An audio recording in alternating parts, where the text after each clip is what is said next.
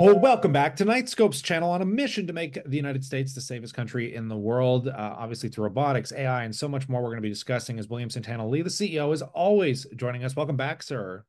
Hey, good to see you. Greetings from Silicon Valley once again. Always, man. I love having you back on because you guys are playing on the forefront of AI, robotics, and pretty much everything that is truly fascinating, in investors' eyes these days. And you recently announced RTX. Do you want to explain what RTX is and kind of what it means for the company?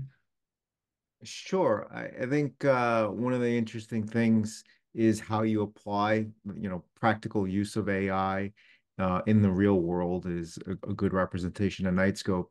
And so we recently announced setting up a brand new department at Knightscope that I've been wanting to do for quite some time, which is the Risk and Threat Exposure Team, the RTX team. And our clients have sometimes two different challenges. One is just the amount of alerts that come through their security operations center. In a lot of cases, they just don't have enough either time or people to process everything that's going on in their organization. And so our team is now proactively doing some of the monitoring of what the machines are seeing on the client's behalf. So we can be one on top of it, two, get some workload off of our clients, and three, add a lot more value. I think the second thing is, and I'll try to be polite here, in a lot of cases, the law enforcement and security and public safety industry is not the most technologically advanced.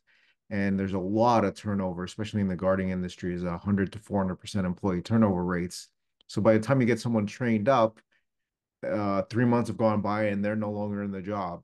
And so just keeping up with the latest technology in a lot of cases, we're handing a group of folks that are trying to just monitor things, really advanced technologies that they, can't get their head around.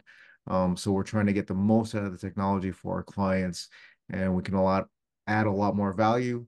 The quarterly briefings go a lot more smoothly. We're on top of things. Already have a bunch of new wins for our clients. So I think this is going to also improve the stickiness of our technology and our subscription service with our clients.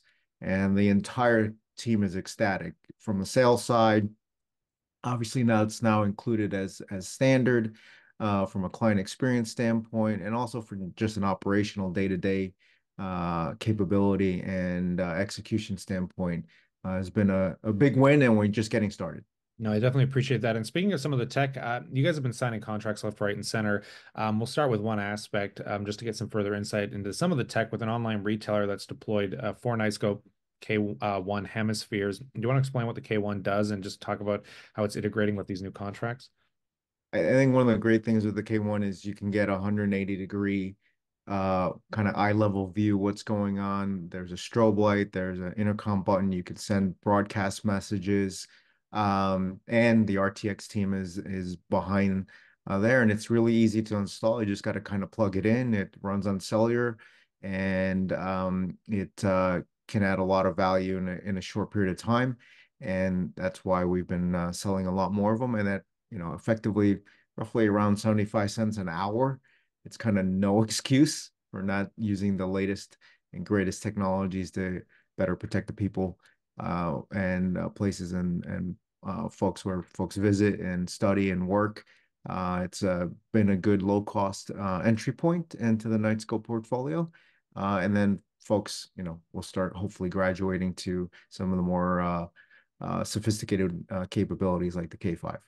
Yeah, and speaking of K5 with sophistication, I mean, you've already been signing on, renewing some current client contracts, but you also signed on some self-storage facilities, which makes a lot of sense for a product like that. Do you want to just give some insight on K5?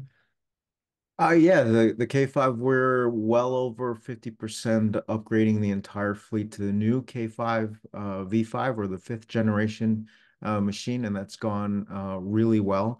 As part of the machine as a service subscription, our clients typically get unlimited software, firmware, and at times hardware upgrades. So a lot of clients are really ecstatic to see a brand new spanking machine that's the latest and greatest, and that's been going really well. Also backed by the RTX team that we spoke of earlier. And Kyle, is no winning here. Like We put out a lot of news on a almost daily basis. Hey, you guys putting out too much news. Okay. So then we bundle everything into like one big announcement. Oh, you're not sending out enough news. So it's like, okay, well, we're just going to keep at the pace that we've been going. And then, like I said, robots will be everywhere. And you'll see that continued growth as we turn Knightscope to more focused on profitable growth.